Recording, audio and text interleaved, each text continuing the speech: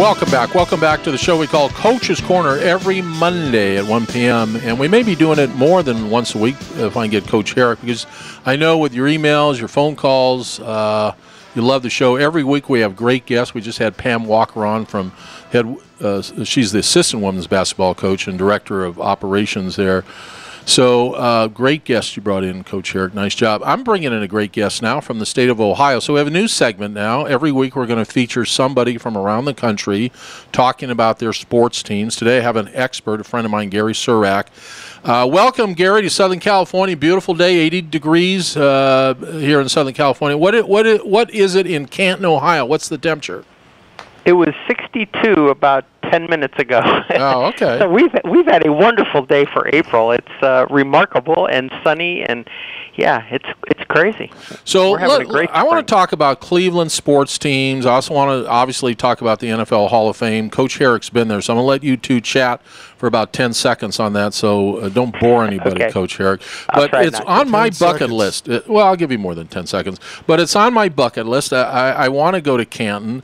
Tell us a little bit about Canton, Ohio, for about 20 seconds. How big a city? Where is it in relationship to Columbus? Go Buckeyes. Tell us a little bit about Canton, okay. Ohio. It's an hour south of Cleveland, and it is about 80,000 citywide, but surrounding probably 300 or in change.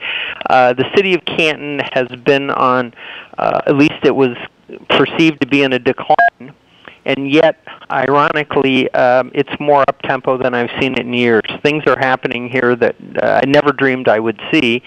We had fracking, which is a very controversial thing, but has brought in a phenomenal amount of money into our area. And the Pro Football Hall of Fame, what's going on with that is remarkable. So we're just having a growth spurt. Manufacturing-wise, we've lost some big manufacturers and some large companies, but we have some pretty strong institutional companies. So we're having a bit of a rebirth, unlike anything I've seen in my lifetime, and I'm not young. Yeah, I visited the Pro Football Hall of Fame last year. I'm a born and raised Oakland Raiders fan, and Kenny Stabler was being inducted, so I made an attempt to go back to the ceremony and actually ran into some people I knew, from my Oakland days, and I was very impressed with the people in that area. You know, we stayed a little bit, about 20 minutes north of Canton, and the people that we met from Ohio in that region were just absolutely great. I remember getting gasoline for $1.90 a gallon, and I thought I was stealing. Somebody, that thought I was going to get arrested. But you're lucky you didn't, but that's good. Yeah, the cost of living there. My wife and I we went out to dinner, which the bill might have been $40. If we had been here in Los Angeles, it'd have been $80. I mean, people don't understand cost of living is a big thing in the Midwest that people don't. That some people in California moved to those places. We know the winters are harsh, but the living conditions are great, and I thought the people there were excellent. Maybe you might think about moving. Well, the winters are too harsh for me. Oh, wow. Well, actually, we've had, and I don't want to jinx us, but we've had two of the mildest winters I've ever seen in the last two. I think I paid my plow guy 3 times last year. See, there's people here that don't know what a plow guy is. They think that's farmers.com or something. Yeah, no, that's almost. But they actually plow snow in Ohio, and but the guy came 3 times. I mean, I don't know how you run a business when you do 3 times, but literally we've had pretty mild winters. But nonetheless, we have a very low-cost economy. Our housing prices are a fraction of what it costs to live on the West Coast or the East Coast, and the homes are very nice. The food costs, our cost of living is just very reasonable. All right, let's talk about the Hall of Fame. I'm done with the Chamber of Commerce presentation here. Good. That's all right. How big a building is it? The stadium next door, whose stadium is that? Tell us a little bit about the Hall of Fame, the NFL Hall of Fame. The stadium for my entire life was named Fawcett Stadium until Tom Benson wrote a check for $11 million, and it's now called the Tom Benson Stadium. Odd how that happens. And they have literally taken the stadium down and rebuilt it, and it's in the process of being rebuilt. It'll be finished by summer. It's beautiful. It's incredible what they've done. And Benson just cut a check and said, "Listen, I'm all for this, and we're good to go, and we'll build a new stadium." And they have, and that's getting rave reviews. The Hall of Fame, I can't give you dimensions. I know when I was a kid, I went to the first induction. I rode my bike. I was 12 years old or something. And I remember riding over and sitting on the steps and watching a bunch of people get inducted at the first one, and it was very exciting. And it's just interesting to see how it's evolved and what it's turned into. But what it really has turned into is Johnson Controls just footed, I think, $110 million to become the name sponsor.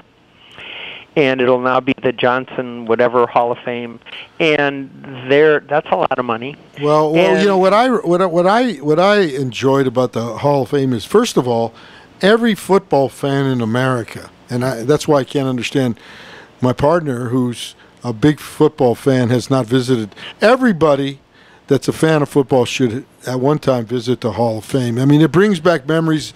As a child, you go in there and see the monuments and the information on players that you watched as a child. It's pretty impressive to me to be in a place like that that just glorifies football, and the community of Canton really does a great job of promoting it. That was another thing that I noticed. The people that work there, take the tickets and give you the tours and do that, are so proud of what they do. It's just a place that everybody should go. No, and that's why I wanted to have Gary on, because we know baseball's where. Do you know where baseball is? Baseball is Hall of Fame, Cooperstown, New York. Little tiny town, and then you have the National Football League. But where's the NBA? You're a basketball. Springfield, Massachusetts. Nobody even cares. Yes. Nobody cares. They do. Who cares? Who cares? Coach is anti-basketball. No, I'm not anti-basketball. I can tell that right away. Yeah, see, you don't even. You can't tease him. He's very sensitive, Coach Herrick. You're listening to Coach's Corner Mondays at 1 o'clock. So honored to have you listen on KHTS 1220 AM. Our very special guest from Canton, Ohio, Gary Sirac. So let's take 30 more seconds, and I want to go around the different Cleveland teams. Can you touch the bust of the players? No. Oh, you can't? No. Used to be able to, but they have moved those, and that's after someone stole the OJs. But anyhow, so you know what I liked about the Hall of Fame is that one where you go into the locker room, and they have the hologram players that come out and talk to you, like Joe Namath, and I mean it was it was like you were in there with them, and you're in the NFL. Those are people that have never played football.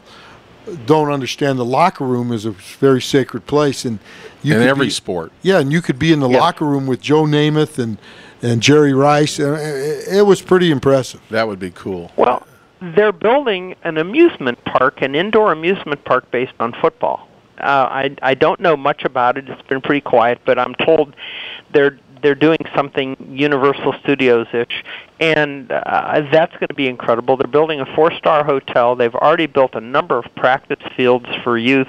They're also building a senior living complex for players who have run out of money and need a place to live or have assisted living, and so they're doing that. In addition to that, they're building an auditorium that will allow the D-League basketball of the Cavaliers, the Canton Charge, to play there. Wow. I mean, it's turning into a village, literally a Hall of Fame village. And you know what people don't also recognize about that area is the Rock and Roll Hall of Fame is in Cleveland, Ohio, which is right up to 30 minutes up the road. And that was my wife and I visited that, and we were very, very not only impressed with that, but the location of where it is. It's next to the arena and the downtown stadium. I mean, Cleveland has done a great job in that area.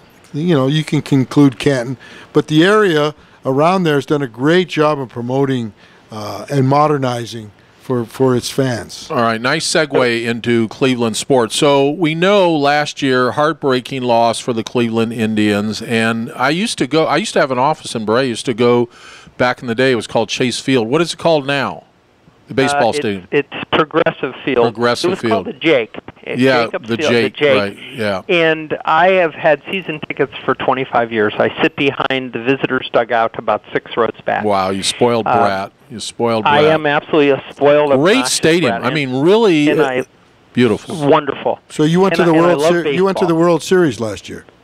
Yeah, I went to the World Series. It was Game 7. My son flew in from Colorado. I picked him up at Cleveland Airport, and he got in the car. He looked at me. He says, "Dad, this is Game 7. We're either going to win or we're going to lose, but we're going to have a good time." And he said, "Of course, we'll have a better time if they win, but we're going to go and enjoy the moment because we're just going to see what this is all about." And I said, "Max, I'm in. We're going," and we had a great time until the 10th inning. Did you jump up? Did you jump up and down like a madman when Rajay Davis hit that home run off of what's his name, Chapman? Oh, it was probably the most exciting thing I may have ever seen in sports. And I've seen a whole lot of sports, but I don't know that I've seen anything quite like that at the timing. And quite honestly, I really feel to this day that had we not had a rain delay, we'd have won that game. Yeah. The rain delay just took all the momentum out of us, and I don't know why, and it just never got back. So it was probably the most dramatic thing I've seen in sports. You know, that's what they say about, everybody was all fired up because Cleveland hadn't been in won a World Series in 100 years. But Chicago. But you guys, haven't really had a lot of success in baseball either. So either way, to us outsiders, it would have been a fantastic thing for whether you won it or they won it. Yeah. Because you guys haven't won that many. It was a great series. Do you remember who the pitcher for the Cubs was who made the last out? Do you remember what his name was? Got the save. Yeah. Do you remember? I'm trying to lead into something here. Do you know who? Michael Montgomery. Okay. And who used to be a camper at my basketball camp. He's from our area. Yeah, from Valencia. Wow. Yeah, he went to Hart High School. And Coach coached him. How about him and Trevor Bauer on the same same high school team? Bauer too? Yeah, that's Hart High School had Trevor Bauer. They had Michael Montgomery and this kid Glasgow that's on the Pirates. They were all on the same staff. Yeah, this is a big. And they didn't win the championship. It's a big time show, Coach's Corner here on KHTS 1220. We had I'm getting more impressed by the minute, we had Shane Vereen on last week. So and now we have you on, Gary Sirac from Canton, Ohio. So let's move past baseball. Sad for your loss. Great series. Thank you. Basketball. Cavaliers win by 1 point. They were not heavily favored, but they were favored, and heavily favored. 2-7. Yeah, they were definitely heavily favored. Now, he's not going to tell you, but I'll tell you, he's a homer. So we're going to get into basketball here in a second. He's a Cavalier, not a Cavaliers. I'm a Golden State Warriors. Excuse me, Golden State Warriors. So you know what you guys did to last year. I remember that. Yeah, what the Cubs did to you guys, you guys did to us. State. Yes, exactly. All right. Almost remarkable if you think about it, but yes, it was a total reversal of that, and it is disheartening, but also a great series, and it's good when someone else wins. And not for me. State's won. Yeah, I know. I get that. He's really bitter. You don't want the Cubs to win the World Series. You guys want to win. He's really bitter. Oh, but yeah. I got to tell you, I want to win the World Series. I'm bitter because of the circumstances that surrounded the Warriors blowing the 3 games to 1 Well, lead. if your boy Green didn't get kicked out, they would have won it. And Bogut got hurt. Yeah. So that's 2 this starters year, that can't play. Gary, I'm sorry to say, I think San Francisco or Oakland, whatever what's the name of your Golden team? State Warriors. Golden State Warriors has probably 3 great players and 4 great players. And you guys are just undermanned. I just have to say, I mean, LeBron, I don't think can carry the thing. You got 2 great players. Irving's pretty darn good, and Kevin Love's good. But truthfully, they've been somewhat dysfunctional all season. They have not had a great season by any stretch. And last year they had all kinds of momentum coming into the playoffs. I don't think they have any of that right now. For some reason, the chemistry isn't there. Whether they can rally it. But what Cleveland had is a bunch of really hard-working guys and 3 guys that could really play, exceptionally well. And they do have 3 I consider stars. Then they have some really good role players. But if they're going to win, they're going to have to play defense, and they have just not done that all season. Well, you're going to have to take a deep breath. If you get past Indiana, God bless you, but I don't see it. I think, what's the name of your team, Golden State? The Golden State Warriors. I like Golden State Warriors. All right, let's move on to my favorite sport, football. I have 2 favorite sports, football and spring football. So how? And I know you go to the Browns. How do you exist as a fan in Cleveland for the Cleveland Browns? That I don't see Cleveland in the next 30 years having a competitive team. 30 years. Well, that's a long time. Okay, so here's my story about the Browns. When I was a kid, when my dad finally started earning a living, he and a friend of his bought season tickets. And I probably was 13 or 14 years old, and we had season tickets in the family.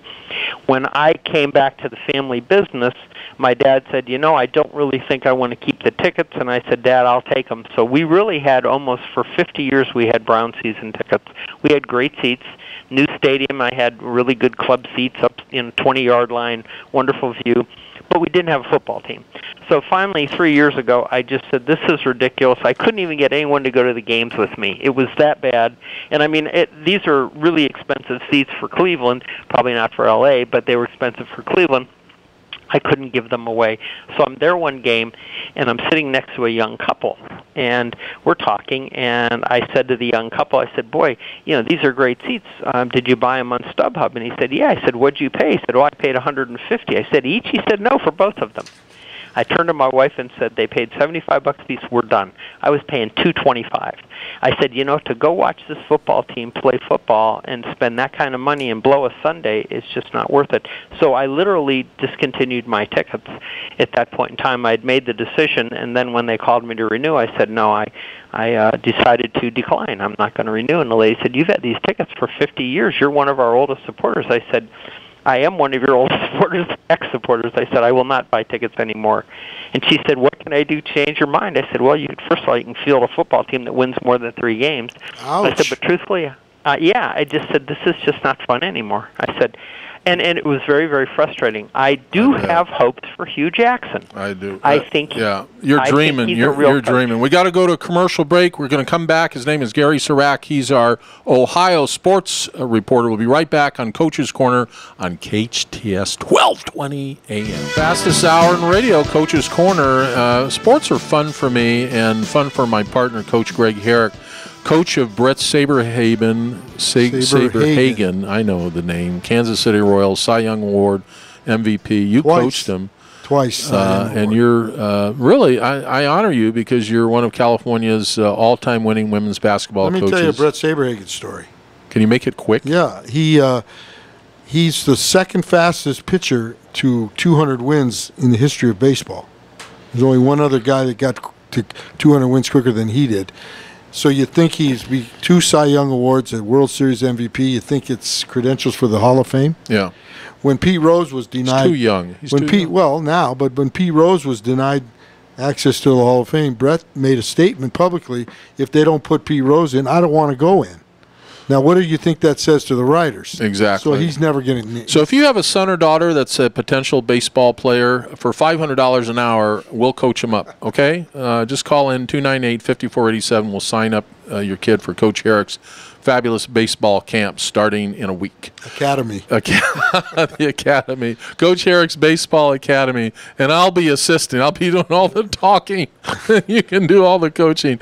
All right, it's called Coach's Corner on award-winning KHTS 1220 AM. So I'm real proud of your school, College of the Canyons golf team. Wow. Unbelievable success. Yeah. Gary Peterson is the coach, and if you saw him walking around, you'd think he was the maitre d' at Tommy Bahamas. He's always got a Hawaiian shirt on.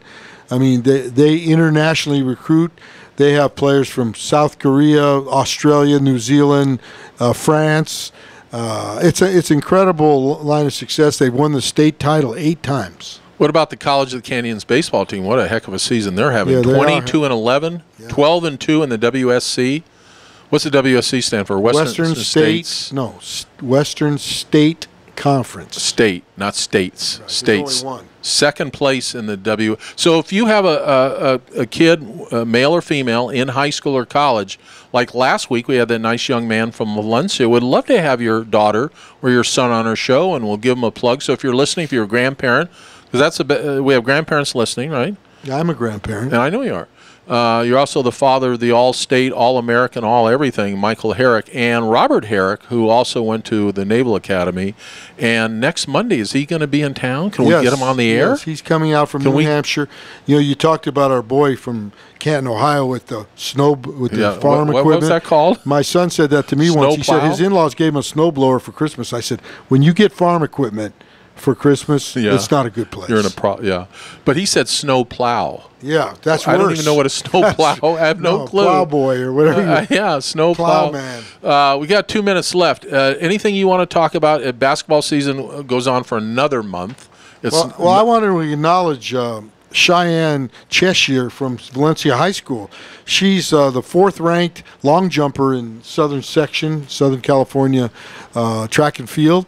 She long jumped 17:11, which is pretty good, and she's 4th in the triple jump, which is 38.9. That's very good. And I coached track way back in the day. You don't know that, do you? No, I don't. And I was the coach of the jumping events because most of my basketball players would go out for track. So how far could you, seriously, if you and I went out and broad jump right now, we'd go over to the college and when I was 13 years old, I'd long jumped 20 feet. Could you go? 13. Could you go from the wooden launch to the? If I couldn't reach the pit, I couldn't reach the pit. I wouldn't do it. I don't think you could. No, I did. I don't think you could. Coach's Corner today is dedicated to Rebecca Sayer. What a great lady. She makes you feel good when you're around her. There you go. There's very few people that you can sit and be around that just make you feel better. That's true, Rebecca. If you're listening, you're inspiration of the coach and I. And come tomorrow morning to, well, he won't be there, but we're at Starbucks every morning if you want to come meet us. And I'm serious. If you have a son or daughter that is in any sport, even crew, tennis, badminton, bowling, and that was a segment we did when we opened the show, sports that are ignored. There's a lot of great sports out there, Coach, besides football. Marbles? I played. That's a sport? I did marbles when I was it was big, marbles. Nobody ever. That's funny you brought that up. You're aging yourself. You know what's another what kid sport plays that marbles? People don't know that we did as kids that they don't do anymore is the flipping the baseball cards. Did you do that? I put them on my bike. Oh. See you next week. Thanks for listening.